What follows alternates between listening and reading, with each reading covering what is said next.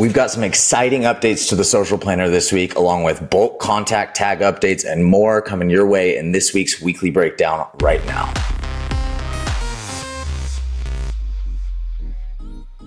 What's up, guys? It's Michael McAllister with Empower LO. We are jumping into this week's weekly breakdown where first off, we have an update to the reputation settings UI. UI stands for user interface. So basically, this is just how you interact with reputation settings. If you didn't know, you have automated review management, essentially. Some of it is based on AI inside of your HighLevel account. If you go into reputation, and you go over to settings, this is the new interface for interacting with settings in here. So the first thing that you're going to notice is that you have reviews AI. Pay attention, reviews AI might be turned on by default. We've seen that happen a couple times before. That can be a little scary when you're not expecting AI to respond to your reviews, and then you see a response come in. Pretty cool feature if you're looking for it, but if you're not, it can catch you by surprise. So pay attention to that. But if you go through, this is all new as far as how you interact with this. Very clean, very smooth in how you interact with it. Now, here's the thing. For a long time, we didn't leverage review requests, and obviously you can see in our internal marketing account, we don't currently. But for a long time, we didn't recommend even leveraging review requests. But honestly, that came from a misunderstanding in how you can use this or how you use this feature. The problem with review requests, as opposed to using a workflow to send your review requests, is that you don't get the opportunity to set up any logic within it. But here's the thing: what most people don't know is that you can actually go into workflows, and I'll just create a blank one. Oops, that's not a blank one. And this is actually an action in here. Okay, so you put the review request action inside of your logic. So you can have your logic that asks them what their experience is like and only sends them the review request if it's a 5-star review. But then by initiating it as a review request, you get a couple perks like being able to track when they actually click the review request, being able to, so you can see it right here. If I turn this on, these are my options, right? So when do I want to send it after I check them in? We probably would do nothing there, right? But until clicked, so you can tell it to keep sending the same message, which again is why we liked workflows before, is we like to be able to customize that messaging. But again, this is something that you use to supplement a workflow to really drive review adoption, drive getting more reviews. Okay, so you can establish your links in here, you can set up a custom link, etc. So check it out. New UI for interacting with reputation settings inside your account. All right, next up, just a quick plug for templates as usual. This won't be the only time I plug a couple templates on this weekly breakdown. This one is specifically, I'm just showing you surveys. Remember last week I showed you that we can actually sort by most recent. So as long as you get familiar with the templates that are relevant to your niche, specifically mortgage, right? And I say relevant to your niche because I shouldn't have said it that way. The point is, like, as long as you're familiar with the ones that you want to be familiar with, whether that means, you keep your eye on a couple different niches or you only look at the one that says real estate and you're looking for mortgage related ones, get familiar with those and then come in, and anytime I'm shouting out new templates, you can just come up here, sort by most recent, and you'll be able to see all of the templates that came out since the last time you checked. Pretty cool. Just a little plug, HighLevel every week is announcing that they rolled out new templates, so I wanted to jump in and show you here. All right, next up, we have an update to community features. This is the ability to make channels private. This is a really cool feature inside of our community. So if you didn't know, Empower Elite members are all part of a private community. This is not on Facebook, right? We hate Facebook. This actually lives inside of everybody's CRM. I say we hate Facebook. I hate Facebook.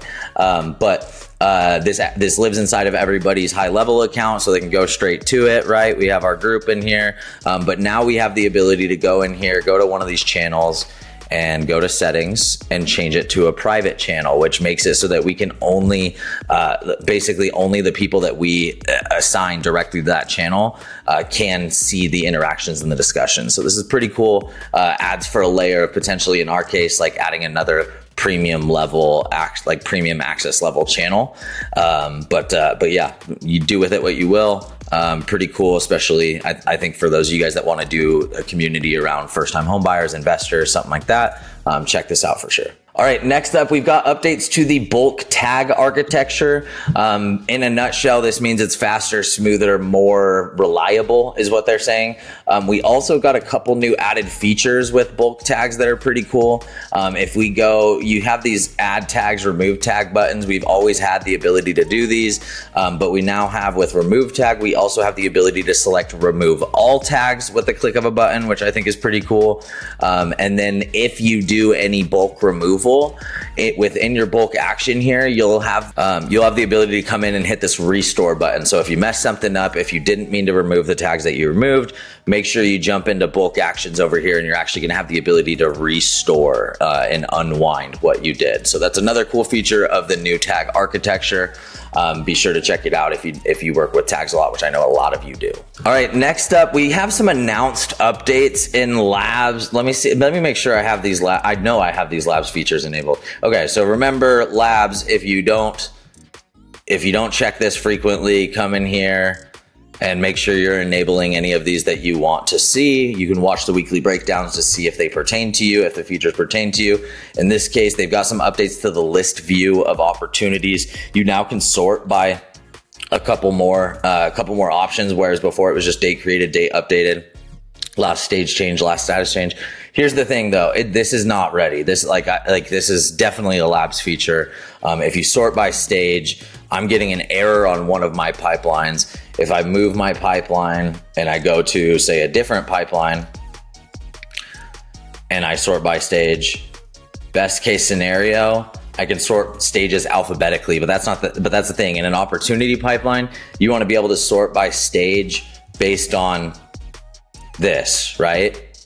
You want to be able to sort by chronological order. So if I define that chronological order and I sort by stage in here, then I think that I would like to be able to see those grouped by stage in order, in the same order that it is here, right? Maybe that's just a preference thing. Maybe I'm being too nitpicky. But I know I know the other thing that I'm excited and waiting for is for us to be able to access this stuff in the dashboard, which I tested and we're not able to do yet. So definitely a labs feature. This opportunity list view is cool. It's a different way of interacting with your opportunities than the Kanban pipeline.